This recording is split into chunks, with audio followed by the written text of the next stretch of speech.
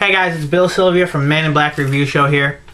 I just got back from watching Woman in Black. I still plan to do a real review, but I've got some comments and such to make that aren't really going to make it into the review, so I thought I'd do a vlog. First off, I'm probably going to name this post Reason Number 1 Why PG-13 Horror is a Travesty. And that reason is, pardon me for being a little emotional, but that reason is that teenagers in a movie theater all need to die a burning, horrible death.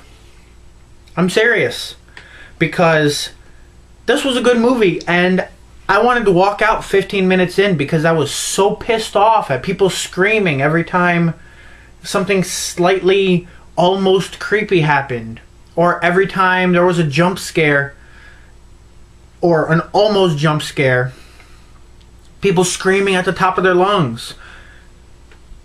I was this close to being the Lorax from that commercial. Those of you who don't watch AMC might not have this commercial, but basically the Lorax, who speaks for the trees from Dr. Seuss, stands up and speaks for the audience and basically tells people shut the fuck up and sit the fuck down. Here's our guest host. No, if you're gonna go on camera, you're gonna be for the camera. Here's our guest host, Striper. He wants to be here tonight. Apparently not on camera, just blocking it.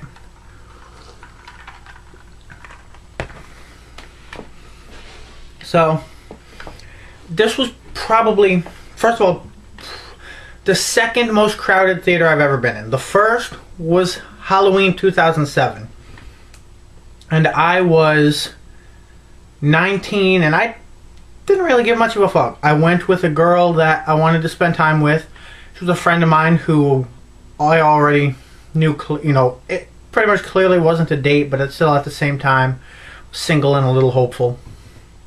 You know, that stage in my life. Sorry, I had to do an edit there. I can't really ignore work phone calls unless I want my store to burn to the ground. Where was I? Can't remember the sentence I was on, but there was this one girl, probably maybe 2 rows ahead of me, a bit to the left, just to the point where I couldn't quite place where she was, kept screaming, "Oh my God," every time something happened. Like, "Oh my God, I'm going to punch you in the back of the head so you have a reason to scream, oh my God." Like, I cannot express in words that I can probably put on blip without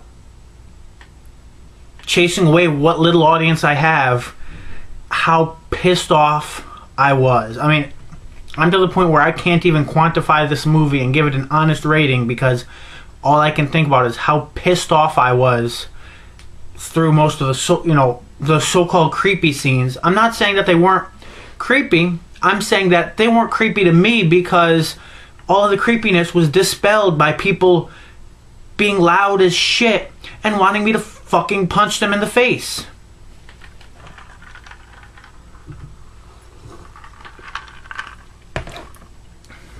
I'm a little calmer right now because this is the third time I've talked about it. So I've gotten a little bit out of my system. I'm having a beer, I'm at home, and there's nobody to punch in the fucking face. So I'm a little calmer. All I can say is, I better not see anybody between the ages of 13 and 17 right now that is loud, because I might punch them in the face. On to the movie itself. Alright. Some of the comments that aren't making the review.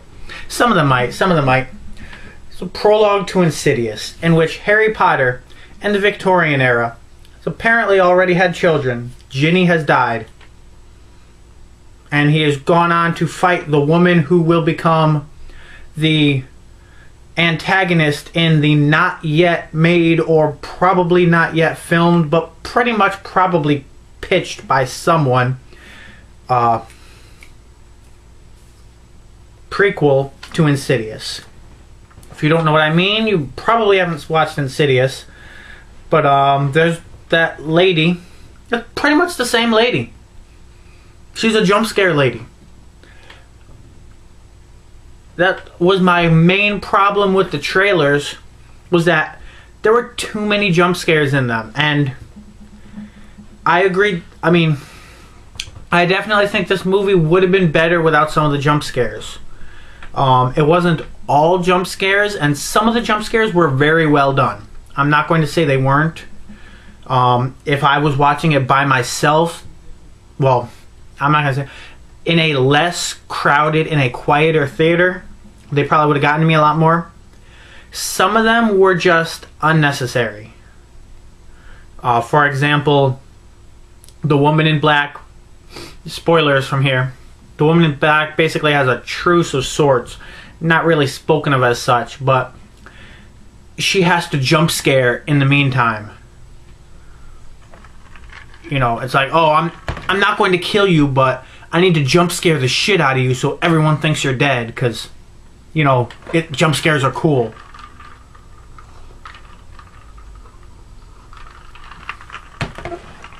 But I'm getting off topic, because when Harry Potter, with his one facial, he does his one facial expression very well in this movie, acts it just as well as the Harry Potter movies. He's very familiar with that one facial expression, and just like the Harry Potter movies, he does crack an awkward smile at the end. You know, what can you say? It's him. But his dead wife comes at the end, because she's kind of a counterpart to the woman in black. She's the woman in white. And she's not Jenny. Sorry, I mean, I feel like I really need to be speaking in Phelan, or the cinema, or not the Cinema Snob itself, but in Brad Jones's voice for some of these. But it's like, that's not Ginny. She's blonde. So, yeah, I got the jokes out of my system that I'm probably not making, because my reviews have comedy in them, but they're not comedy reviews, and I'm not trying to rip off Phalis even for one review, especially since I already have a joke planned that doesn't really work with some of these other jokes. Is there anything else I want to say in this vlog that, other than what's actually going in my review? Oh yeah, if there's another PG-13 horror movie, I might not go opening weekend, especially on a Saturday night. That shit was, I mean, the whole building was fucking packed.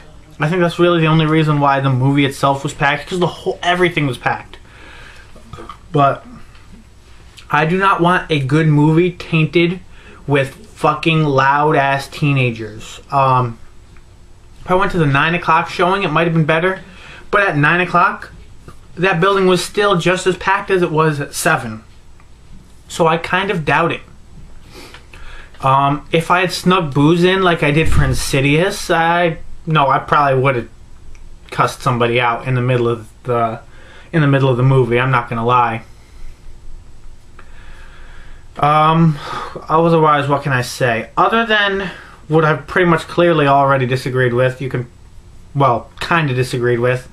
I agree with everything that the Horror Guru said in his vlog, if you haven't seen that yet.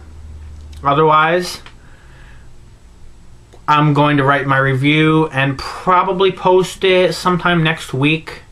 Usually it takes me about a week and a half to get these new release reviews, mainly because cutting content from trailers is a bitch and a half. Alright, I'm still not 100. Okay. I really not sure if this is gonna end up in the review, because this is more comedic, but basically what's going on is the woman in black is Freddy Krueger if she killed by The Happening. That's right. This is kind of The Happening done right. And when I say Freddy Krueger via The Happening, she kind of gets awakened. Well, okay. I already said there are going to be spoilers. She kind of gets awakened when people go to her house or go to her property and see her.